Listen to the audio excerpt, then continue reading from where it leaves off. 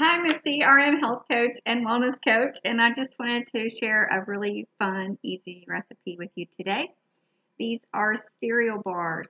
Breakfast is so hard for people, right, to eat healthy. So I think about my husband who wants to go to the store and buy those cereal bars that he gets, and I think about how expensive they are. I think about how little nutrition they have. And I just think, well, we could do that for the week and be prepared. So today they're going to be gluten-free cereal bars. And if you look in the store of those Pamela gluten-free cereal bars are almost $6 for 5 little bars. And our gluten-free friends need an easier way to eat gluten-free, don't they?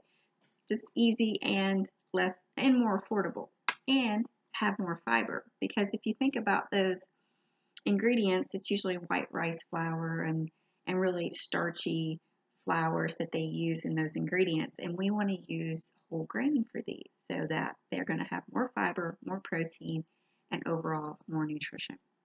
Now you're going to see that my utensils are a little dirty because I have put my raspberries in first. So yesterday I made bars with dates and pumpkin seeds and oats and walnuts.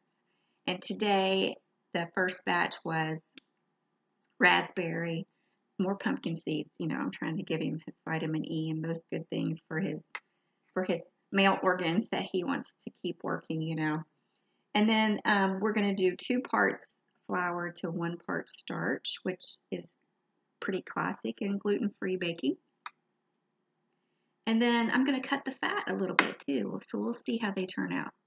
I'm not a big fan of cooking with applesauce, but I want him to be healthier, so we're going to try that. And it looked pretty good so far. So I'll see what they taste like. I'll let you know. You know how I am. This is always a test kitchen. If it doesn't taste good, I'll let you know. So I'm going to start with 1/4 of a cup of applesauce. This is a sugar-free organic applesauce. If you don't do organic, that's up to you. No big deal. So there's 1/4 of a cup. And then I want a tablespoon of extra virgin olive oil. So that's going to go in the bowl. Something crashed, didn't it? And then I want my egg. I want you to see how this mixes up pretty good. So you can see that I want that oil incorporated into the applesauce. It's looking pretty good. So you know how your cookie recipes say to cream your butters and sugars, right? That's kind of what we're doing. We're going to make a butter here. We've got our applesauce, we've got our olive oil, and now we're going to add an egg. And you can see how that egg makes it thicker and creamier. It looks like creamed butter. That's what it looks like. But that doesn't mean that's what it is. Alright, so now I'm going to add a 1/2 teaspoon, or actually just 1/4 of a teaspoon of baking powder. And then I'm going to try 1/2 teaspoon of apple cider vinegar.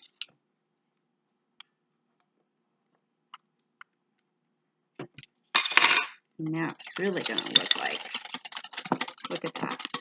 You can see the texture changed. It's thicker, bubbly.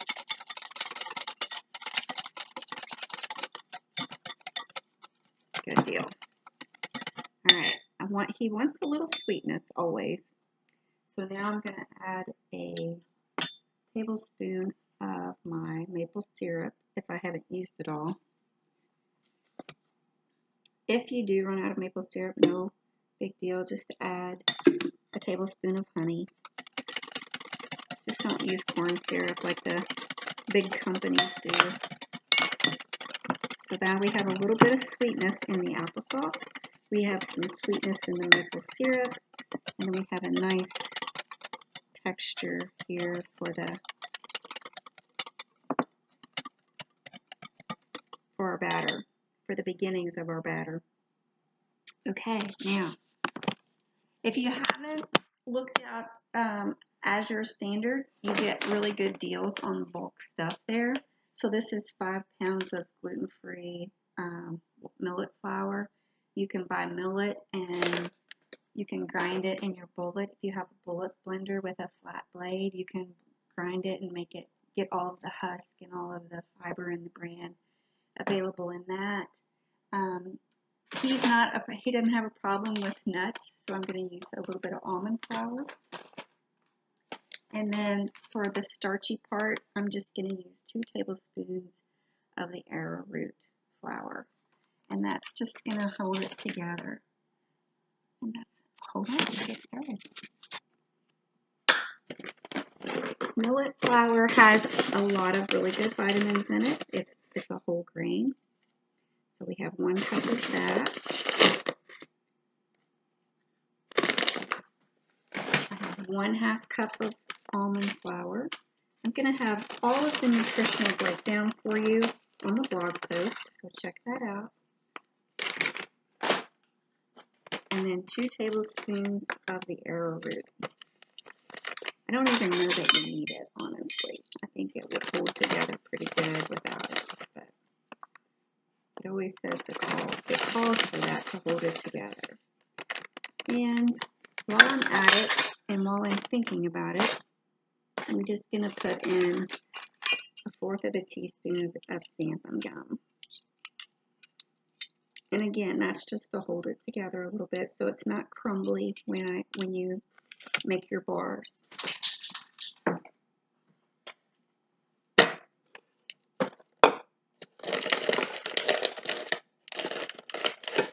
Here we go. I'm going to time out on that. Talk about our berries. So I just need 1 cup of blueberries, and I'm going to put that on my stove to make the filling for these bars. I'm going to use 3 dates and 3 prunes to sweeten those, and I'm also going to use a tablespoon of the maple syrup. So if you do the prunes, make sure that you get that pit out of it. I didn't yesterday, and it tore up one of my bullet cups. It looked exactly like bullet. It did. It went right through the plastic, put dates all over the backsplash, all over the door. Pretty scary. So a cup of blueberries are going into the pan on the stove back here, and then I'm going to put 3 dates and 3 prunes in with that, and then we'll get started on our batter again. Okay, so the blueberries are on the stove.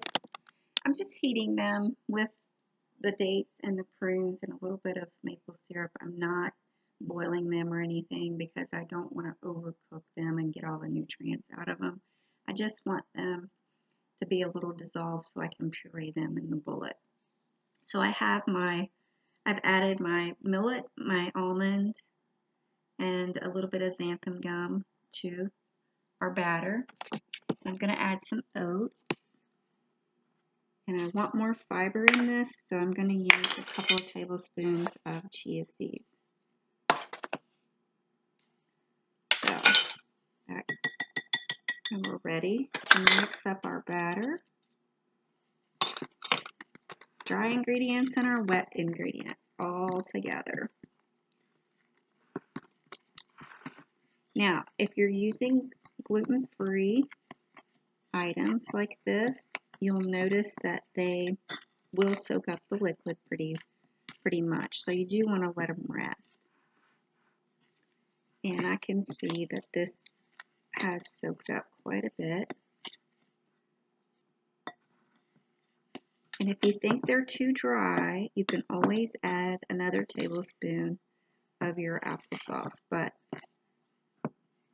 I'm going to see. I'm trying to get away with less of it. I don't like the texture when it's too much applesauce. It makes it heavy, and I don't want that. All right, that looks pretty good, actually. So it'll dry out a little bit. It's going to soak up more of that liquid. If it looks too dry, I'll tell you what I do is I just pour a little bit of milk over top of it, and you'd be surprised.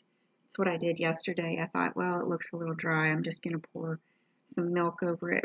That's what I did when I put it in the oven, and they turned out looking like this.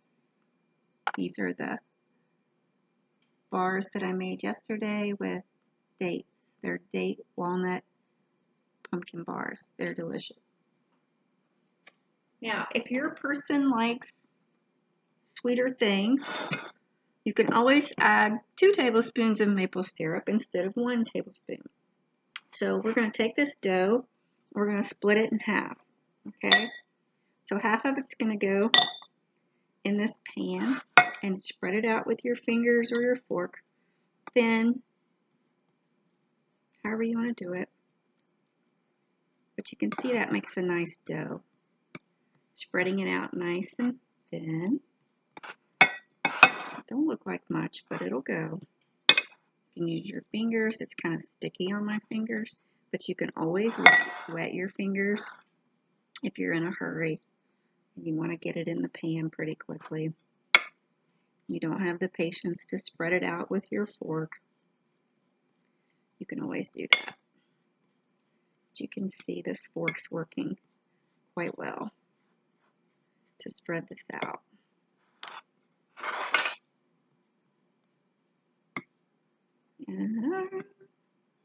And you can taste it. It's not sweet enough. For me, it's plenty sweet enough. For David, it's probably not. So at this point, if you wanted it a little bit sweeter and you didn't have maple syrup, you could take a teaspoon of sugar and put over that. But like I said, it'll be fine. I'm making them for him, so I'm going to do just a little extra for him. And that's probably about 2 teaspoons. You see how that mixes in to make them a little bit more palatable for him. And then we're going to check on our blueberries because I think they're ready.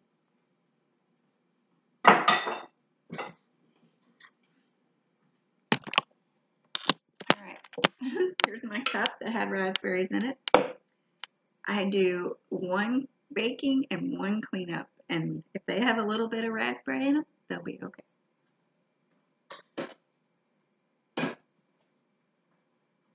So as you can see, they're not boiling. They're just a little bit warm. And I'm going to put them in my bullet cup here.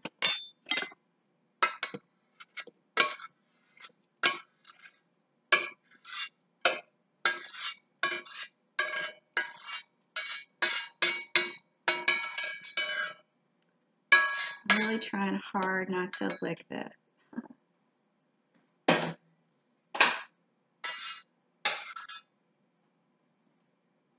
You know, these dark berries have all those anthocyanins we need. So we're going to do our tablespoon of the maple syrup.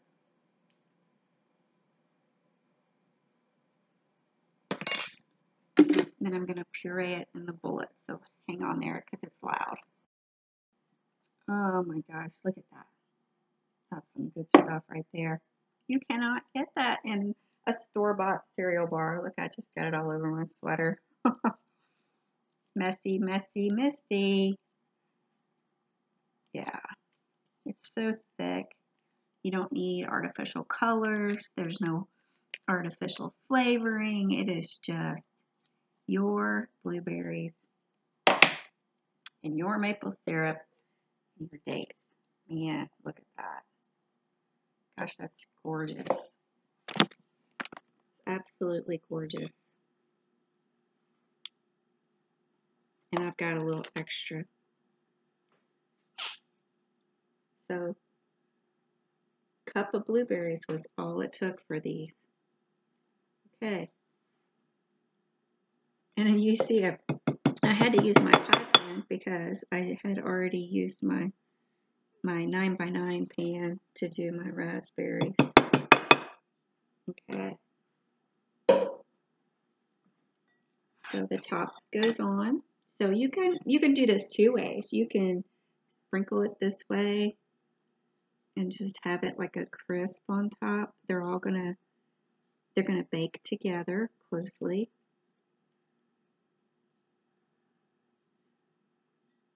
Or you can put it all out and then spread it with your fork like we did on the bottom. They're your bars. You do them the way you want to do them. And if you don't like the way it sticks to your fingers, you can dip your fingers in some water or dip your fingers in some flour.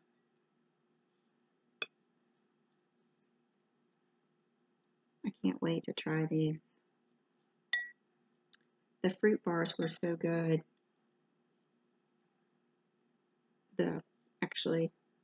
Not just the fruit bars, but the date and fig.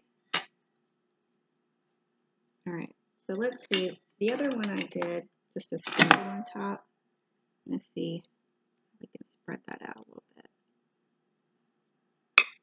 Okay, it's not wanting to do that on top, so just sprinkle it on in little balls, little dollops, and they'll bake together. And I'll show you what they look like when they come out.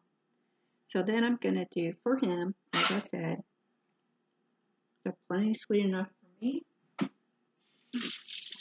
Wash my hands off. But they're not for him. So I'm going to make it just a little bit more for him by putting 1 more tablespoon of maple syrup and just sprinkling that.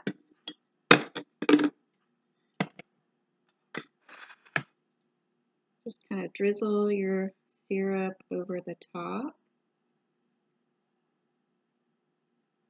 If you want to fool your kids into thinking there's something really sweet, you can sprinkle some powdered sugar on it. I'm going to put some heart-healthy walnuts on this.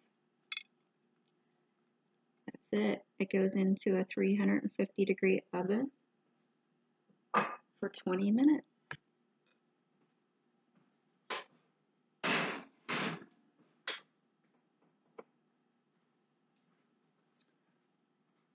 And here is what the raspberry bars look like. So, as you know, this is the test kitchen. We'll see how they turned out. If I can cut them, they're not quite cooled off yet. They need to cool off just a little bit more. But what I'm looking for is that they hold together. I want a little bit of crispiness and a little bit of sweetness.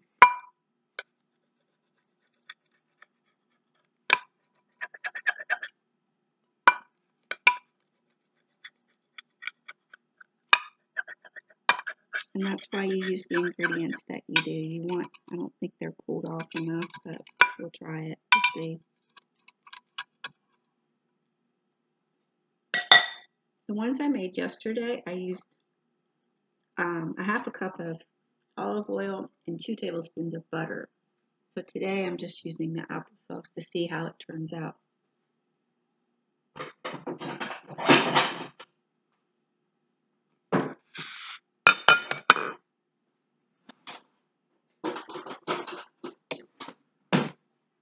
Let me know if you have a test kitchen. What do you do in your test kitchen? Look at that. It came out pretty good. You're going to have some stragglers there. So there are raspberry cereal bars. All right, here we go. I'm going to taste them. everything I like's in here, so I don't know why I wouldn't like them.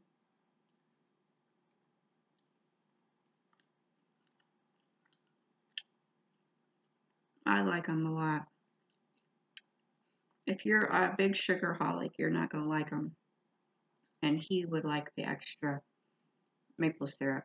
They're perfect for me. 1 tablespoon in the filling and 1 tablespoon in the crust is plenty of sugar for me. But like I said, if your family is just coming off of sugar, you might want to wean them off of it or just take it away completely. It's however you want to do it. But they're good. Give them a try. Let me know what you think. You have a great day.